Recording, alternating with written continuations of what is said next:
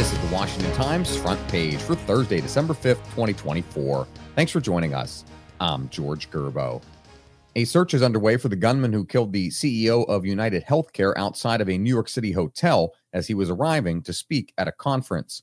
Matt Delaney reports the New York Police Department said the masked shooter waited for Brian Thompson, chief executive of UnitedHealthcare, before opening fire in a premeditated, pre-planned, targeted attack at about 6:45 a.m. near the Hilton Hotel in Midtown Manhattan. The 50-year-old Thompson was shot in the back and rushed to a hospital where he later died. Police said the shooter ran away and then rode off on an electric bike to evade arrest, last being seen in Central Park.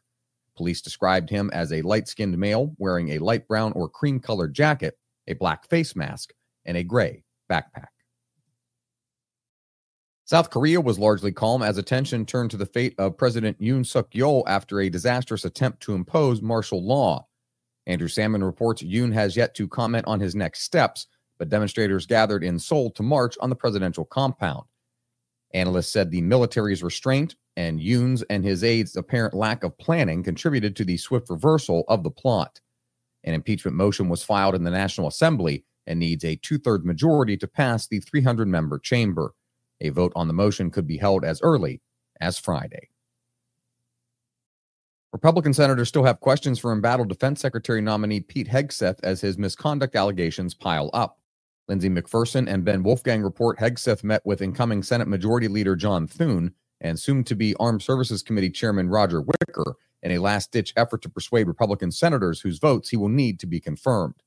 Assuming all Democrats oppose his nomination, Hegseth cannot afford to lose support from more than 3 Republicans. Hegseth has been accused of multiple misconduct actions, including allegations of sexual assault, financial mismanagement of veterans organizations that he ran, and excessive drinking in the workplace. The Supreme Court waded into transgender rights as it struggled to decide whether a state law barring the use of puberty blockers and other drugs for transgender children amounts to sex discrimination.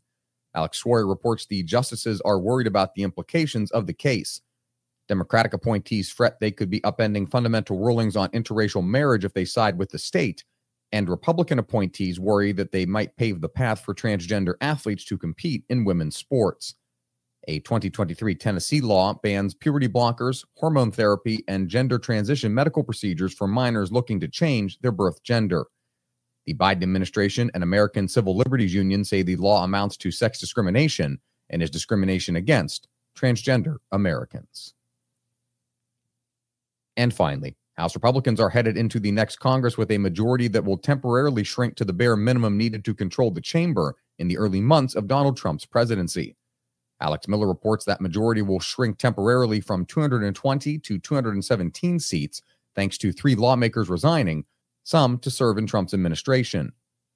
One Republican defection on a bill would result in a 216-216 tie and a defeat if all members are present and no Democrats vote with Republicans.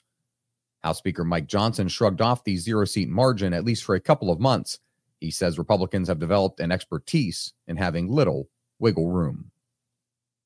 Find all of today's front page stories at WashingtonTimes.com/front page or on the Washington Times app, and find us wherever you get your podcasts. You can also find us on social media at Wash Times for breaking news, sports, commentary, and more. For the Washington Times, I'm George Gerbo.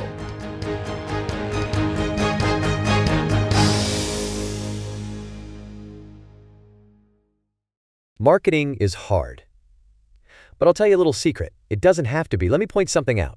You're listening to a podcast right now, and it's great. You love the host. You seek it out and download it. You listen to it while driving, working out, cooking, even going to the bathroom.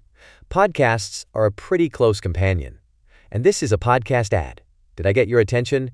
You can reach great listeners like yourself with podcast advertising from Libsyn Ads. Choose from hundreds of top podcasts offering host endorsements, or run a pre-produced ad like this one across thousands of shows to reach your target audience and their favorite podcasts with Libsyn Ads. Go to libsynads.com, that's Libsyn, ads.com today.